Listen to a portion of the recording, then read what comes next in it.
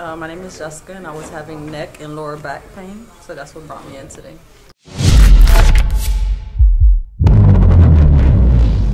How you doing here, Jess? Okay? Yeah, it's Tell me. my lower back, right? It's like it's detached, like pulling something. Yeah, you feel it pulling on that low back?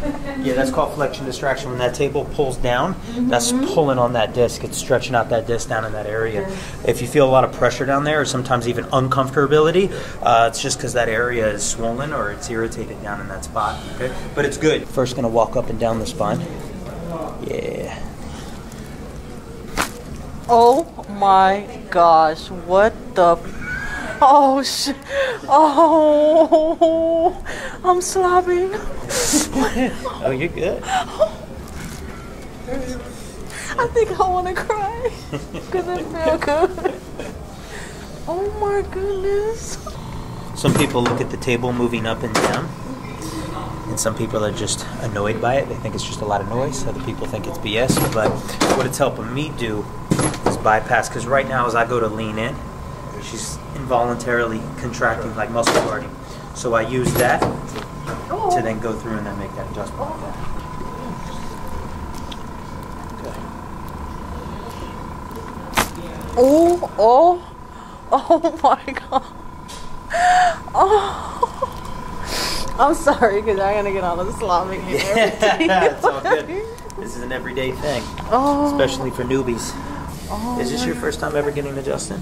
Like this, yes. Yeah. Oh my god. I'm gonna hold here at the hip. Is that okay? Yeah. Okay.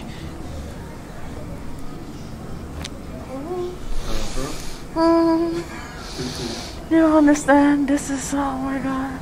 I want to say something else, but it might not be PG-13. Oh my gosh. Alright, so this is the left side. So this is where you have that left lower spine angle, okay? On that x-ray. So I'm gonna come through here.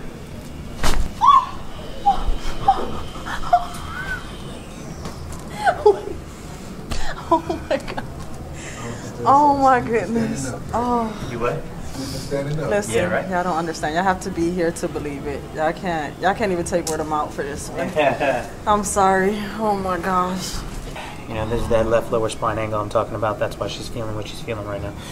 What is up, guys? I want to show you a little bit more about the QL and then one of my favorite go-to, no equipment needed movements that you could really apply every day and get a lot of value from. There's only upside to the exercise I'm going to show you, so check it out. So the 12th rib is where it starts, and then it's going to anchor into the first, second, third, and fourth lumbar vertebra. Now, a lot of people that are dealing with angles in their spine, whether it be scoliosis, lifts, or any type of postural lean, when we have it like that, we're going to create lengthening and more tension on one side and more crowding and compression in the other. So what do we need to do? We need to have a movement that we could do that could help not only mobilize the area, but kind of neutralize that angle as much as possible through neuromuscular re-education. So O here is going to demonstrate exactly how I want you to be doing this movement on a regular basis. So show us first step. So we're bringing thumbs to about midway through the chest. You were going to say nipple line though, right? Nipple line in the chest. That's anatomically You kind of want to find your nipples. And it's okay to say. And yep, then, absolutely. It's a great landmark. It is, we're right? bringing elbows up.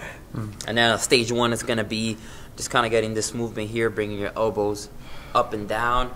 More than anything, you don't want the elbows just moving just to move. You want to feel your rib cage kind of open up. It's a great point. Most people, what do you see people do? Just kind of the number one thing they do. Yep, a little like dance. Yeah. A little seesaw. We're not doing this yet. So when he gets here, do you feel that pull right through this area? Absolutely. So I think that's a good indicator for you to know that, hey, at least I'm in the right plane when I'm doing that movement. So one is you're going to get that pulling sensation at that lat and that QL angle. Okay, so step two now. Break it down for us. Once you feel that pull there, now you kind of want to start this. driving the elbows through into a figure eight motion. Nice. The elbows are just propelling you, and the same thing, you want to feel that pull.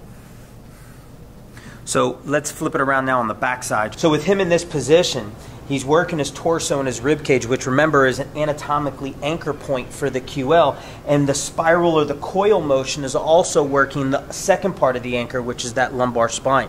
So working those two together is a very practical way to not only target the QL and put the motion in to help it do its job, which is to stabilize and mobilize, but it's prepping you and preparing you for real locomotion or real movement, which is something where most people are going to get locked up. A lot of times stretches, guys, you're doing something, but it doesn't translate. So the type of stretch you're doing doesn't translate into an everyday activity. So the minute you go to do it, you're like, oh shit. And then you wonder why it doesn't translate is because it didn't have that locomotive value to it. So one of the things I like about this is an everyday movement. You might not be doing what he's doing on a daily basis, but this coil and spiral effect for the spine, when you go to grab a kid or you pick up a bag, that's going to be the motion you get in. So at the end of the day, it's not just about having a scoliosis and knowing a corrective exercise. It's actually something we should all be applying into our health from a spinal hygiene standpoint. All right, this hand will come up like this.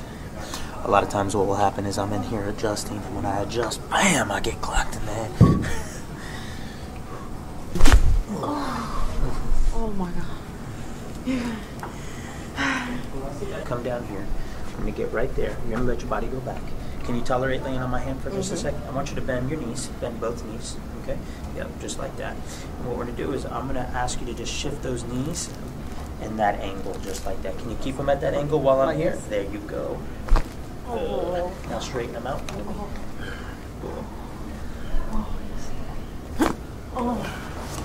Oh my God.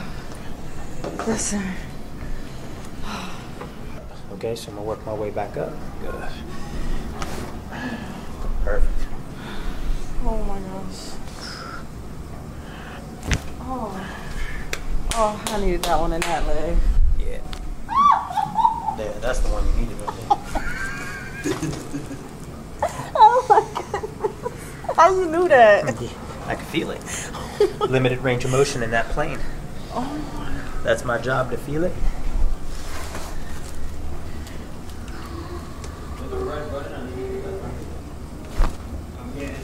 Damn. That was good. It just keeps getting better and better. Look to the right for me. Oh. Oh my God. Listen, you the truth. That's crazy. I waited 6 months for this. This is the best 6 months I've ever waited.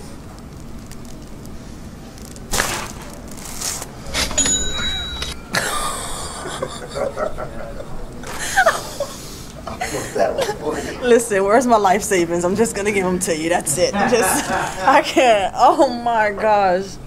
Thank y'all so much. Y'all don't understand the whole style. Look left. Look right. Look left.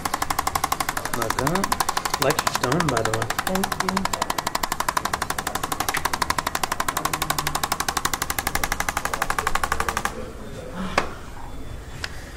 Bam! Listen. That's what we call power back on. Listen. Now on to my manifesting. Yeah. He just helped me. That's it. That's it. Oh my goodness, thank y'all so much.